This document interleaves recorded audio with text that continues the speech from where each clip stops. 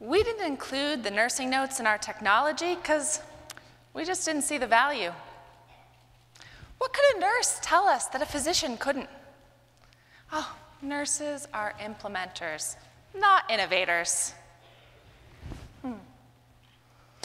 These are just a few of the types of things that were recently said to me by a technologist, building a platform that will drive the future of artificial intelligence in healthcare. And the thing about this type of technology is the way it gets built matters.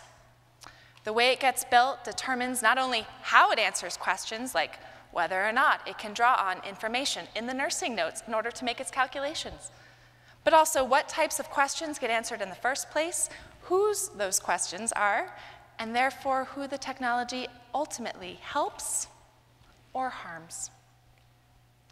And as has so often been the case, the people building this technology saw nurses only as the end users. They didn't understand how we could help them build a better system right from the very beginning. And this is just one of many types of conversations like this that I have had in recent years.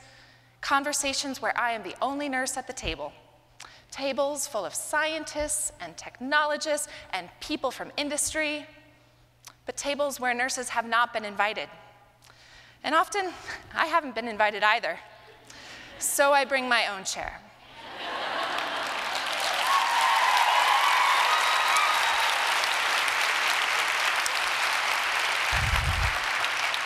And as a nurse inventor who co-creates technology with patients and caregivers and collaborators from many different types of disciplines, I know that when I'm at the table, it is not my job to have all the answers.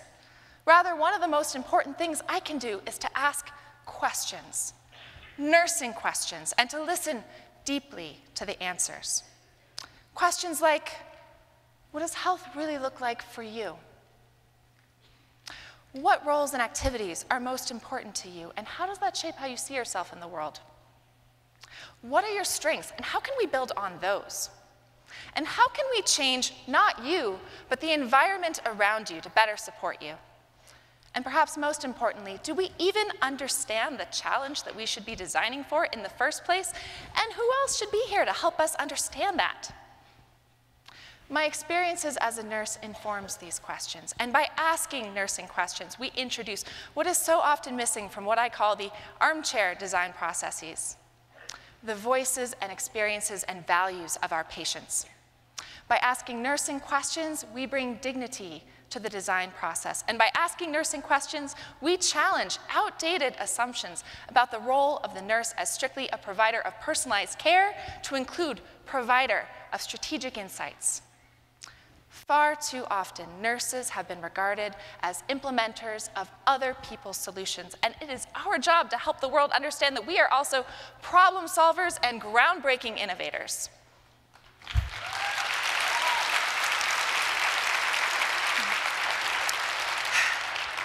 In the rush to bring forward new types of technology, other innovators often miss critical details about healing and health, vital aspects of human dignity that nurses understand better than anyone else. Details like the environment. How does the nature of where a person lives support or prevent healing and health? The context. What's going on in this person's life? What do they hope for? And what keeps them up at night? The support. What is this person's community? Who is showing up for them? And how do social determinants like institutionalized racism or the criminalization of being poor or being trans affect a person's health and well-being? The answers to these questions paint the story that is the life of our patient, and our nursing notes may be the only place in the health record where that story is recorded. So, when you think of the term inventor, what comes to mind? Do you see a nurse? Do you see yourself? I can show you what Google sees. I Googled famous inventors, and here's what I got. And looking at this image alone, one might conclude that critical attributes associated with being an inventor include being white, male, and mostly dead. One might also falsely conclude that inventors are like these solitary geniuses, laboring alone in their labs until one night they hit their heads and cry, "Eureka!" and then start wearing like black turtlenecks or something. And the answer could not be further from the truth. As a nurse inventor, I know nothing I do would be possible without a team, and everything our team has invented has been driven by the opportunities and challenges shared with us by our patients. Inventions like a toolkit to support wellness among breast cancer survivors. We have worked with many different types of people who've had breast cancer, who've had difficulty accessing services designed specifically for them, including men with breast cancer, and also people living in isolated areas, such as the hill towns of Western Massachusetts and Puerto Rico. And we wanted to create something that would actually help to support people reach their goals, goals like staying active, managing sleep and energy, and also more intimate challenges like maintaining sexual well-being and pleasure after cancer therapy. I don't know about you all, but I have never seen the term pleasure pop up in the electronic health record as an option. But this work is not about doing what the system tells us to do. It's about listening and actually responding to our patients. And people, especially women, also told us about experiences of feeling gaslighted because of invisible symptoms like fatigue. Do you all know what the term gaslighting means? It's like where you have a very real, distressing experience and someone tells you it's just all in your head. Yeah, so we partnered with computer scientists and neuroscientists to evaluate how a type of eye tracking technology that measures the movements of your eyes could actually capture the very real functional impacts of invisible symptoms like fatigue. And the purpose of this invention was not to prove who really has fatigue and who doesn't, but rather to make invisible aspects of these symptoms visible in ways that would allow our patients to be heard and to be believed.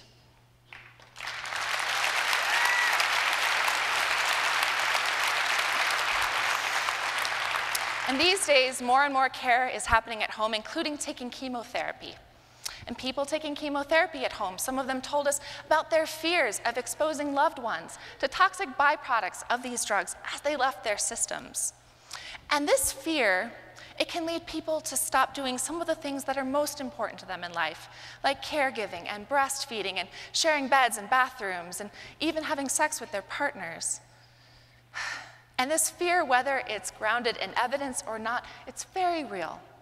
So we partnered with chemical engineers to start developing new microfluidic technology, also known as lab-on-a-chip devices, like a pregnancy test, that would allow people to understand when these drugs had fully exited their systems so that they could get back to the things that were most important to them in life. And also so that clinicians and scientists like me could design better, fairer, evidence-based precaution guidelines for home chemotherapy.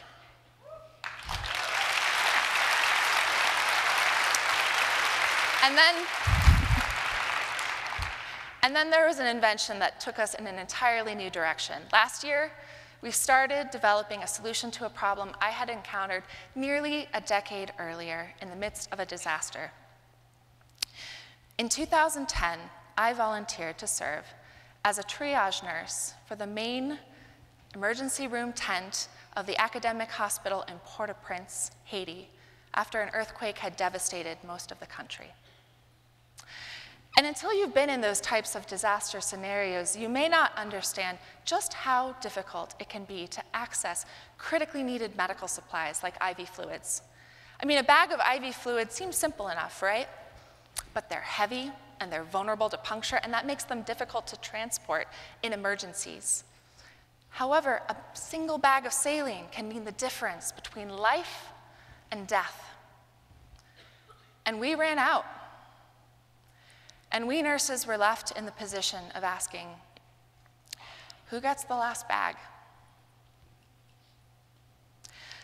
And those experiences, and particularly the ingenuity and heroism of the Haitian nurses and medical staff and community who persisted through and beyond that tragedy, they've stuck with me.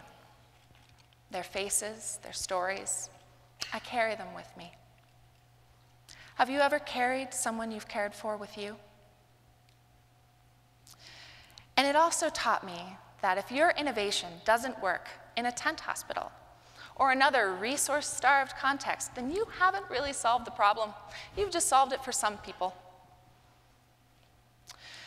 And then in 2017, Hurricane Maria struck the island of Puerto Rico, bringing with it loss of life and devastation, and also simultaneously wiping out most of the IV fluid manufacturing capacity for North America.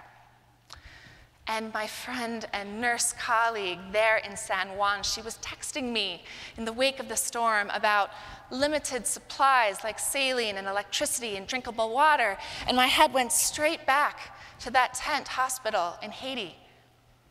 Why hadn't we solved this problem already?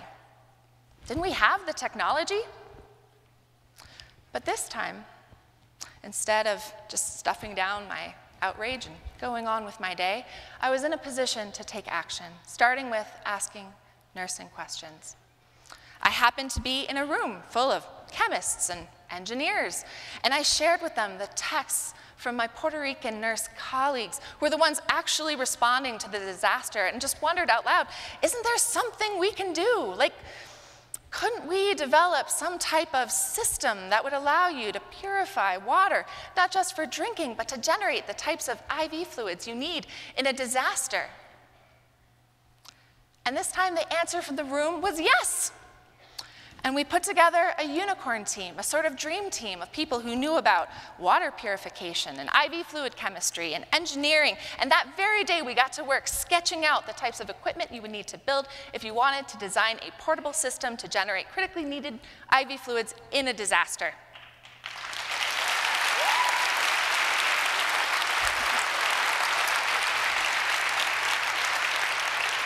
And that's just what can happen when you are the only nurse in a room full of smart people with good intentions, but no idea how or where to start applying them.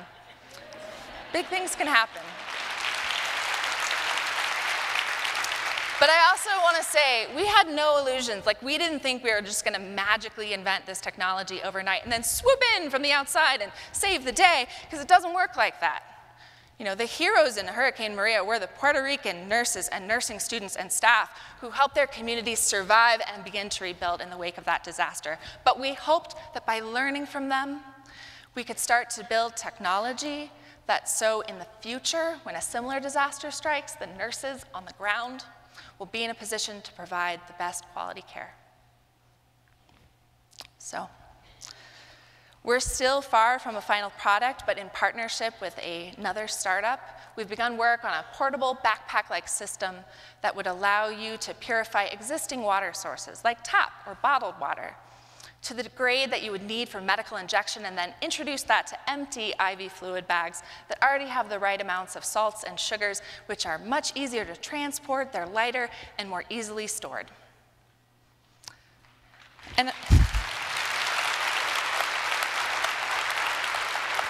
So, I'm very proud of our nursing inventions, many of which involve technology, but I also want to say we are not just about building technology for technology's sake. This work is not about technology. It's about human dignity, seeing people, listening to people, being in relationship to people, and designing the types of supports and solutions that allow people to do the things that are most important to them.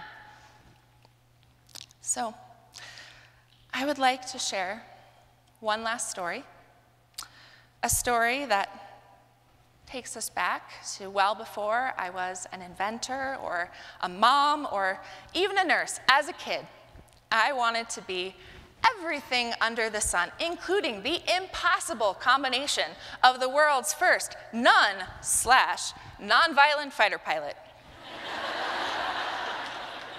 And to that end, I got accepted into the United States Navy and the Peace Corps in the same week.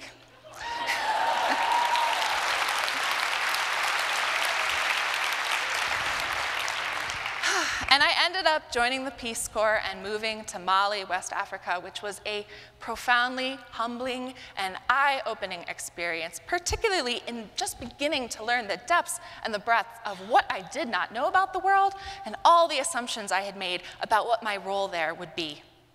I went in thinking I was going to be a helper. And I ended up learning far more than I think I ended up helping. Learning from people who made their homes on the edge of the Sahara Desert in a place with no electricity, no running water, no internet, but such tremendous wealth in terms of community and human connection, and the fact that you could roll into any village and know that you would have a place to stay and food to eat. And that actually happened to me on several occasions, and not just because I was an American, but because that was the culture there. And I spent most of my days with the midwives, some of whom had been formally trained, and others who just learned from the people who came before them, working in a concrete shelter with no technology and no doctors and no OR to back them up. And there's one day in particular I will never forget. A very young, very pregnant woman walked into the clinic, and as I turned to check her in, I noticed there was something hanging down between her legs that looked kind of like a rope. And as she got closer, I saw that wasn't a rope. That was an umbilical cord, which is a major medical emergency, even in a state-of-the-art hospital. And I did not have the nursing skills to care for her. I wasn't a nurse. I was just there to support the educational mission. So I called for the midwife, and she came running. And what she did next was nothing short of miraculous. And using her eyes and her ears and her hands, as she laid the woman down right where she was and began her assessment, she started manipulating the position of the baby, which was breech. And there was no way we were going to get to an OR, and even if we had, this woman likely would have risked dying of bleeding to death or in an infection. But as I watched my friend, the expert Malian midwife, delivered a baby. And then a few minutes later, she delivered a second baby. Twins! and the next day, that new mother walked back out of the clinic, back to her village, her two new babies tied to her with a brightly colored piece of fabric. And what I want you to know is, the nurses and the midwives who worked there may not have all had tons of certifications and fancy degrees next to their names, but make no mistake, they were the true experts. And they brought their relationship to the community and just this incredible capacity to be present and attuned to the needs of their patients. So as you can imagine, I was pretty stoked about becoming a nurse. Whew. So I came back to the United States, I trained as a nurse, and I went to work at Johns Hopkins Cancer Center, which is a very large, technologically advanced, award-winning hospital with many wonderful nurses and great nursing care. But now that I was a nurse, I found myself struggling to be present for my patients. And experiences of feeling like technologies like endless click-through menus on the electronic health record and ceaseless alarms were actually robbing me of the ability to provide good nursing care instead of supporting that ability. Those experiences continue to inform the work I do today. So, you may be thinking, this is great! I am totally a nurse inventor, this is why I show up. Or you may be sitting there thinking, that's cool and all, but I'm not a nurse inventor. I'm just trying to survive nursing school. I hear you. Yeah. That's real. I will be present and I will listen to you. But I want to challenge you to change the way you think about invention. I want to challenge you to think of yourself as a nurse inventor, even if you're still in the headspace of just trying to survive nursing school. Because your presence in the rooms you show up in already matters. And by building relationships with your patients and communities, and by asking nursing questions like, why not? And what's really going on here? And how can I better understand what this person is trying to tell me? You will gain new insights, and you will use your voice, and you will take up space as a nurse in the ways that your patients and communities and coworkers need you to. Sometimes the most radical, innovative thing we can do is to simply show up and be present and allow the person in front of us to be seen and to be heard and to be understood. And that is a power every single one of us has, no matter what rooms we hang out in.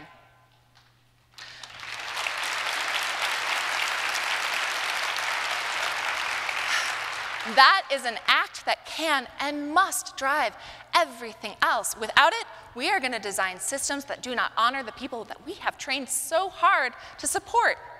Systems like electronic health records, which, just so you know, were originally designed as elaborate billing platforms, with things like nursing care all rolled into one line item called room and board that appeared in the bill. Think about it. We capture every other aspect of healthcare but nursing interactions at the bedside. And without that information, if we build our algorithms based on that, we are going to miss a huge part of the picture of the types of human interaction that actually drive healing and health.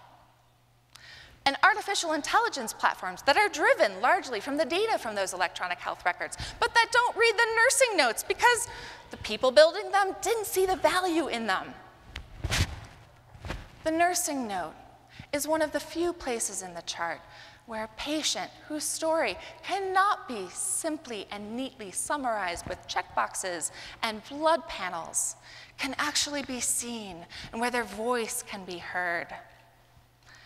And if we miss that, while the output of a world that excludes that type of human messiness may look super clean, we are automating out of our systems some of the information that is most vital to healing and health.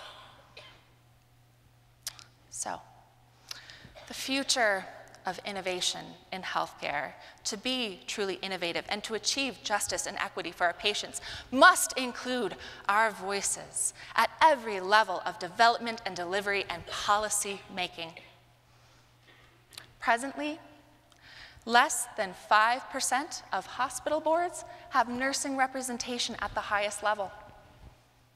And the recently replicated Woodhull study of nursing representation in the media showed, including newspapers and major health industry publications, that nurses were cited as expert sources less than 2% of the time.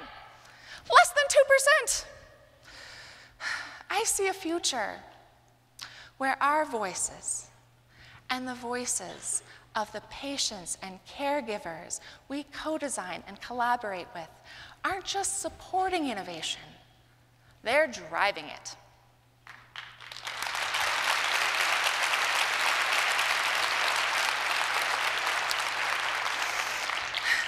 I call myself a nurse, and a nurse scientist, and a nurse inventor. I call myself these things because I am these things. The truth is, all of us are nurse scientists, and all of us are nurse inventors. It's just what we do, whether or not we get the credit. Thank you.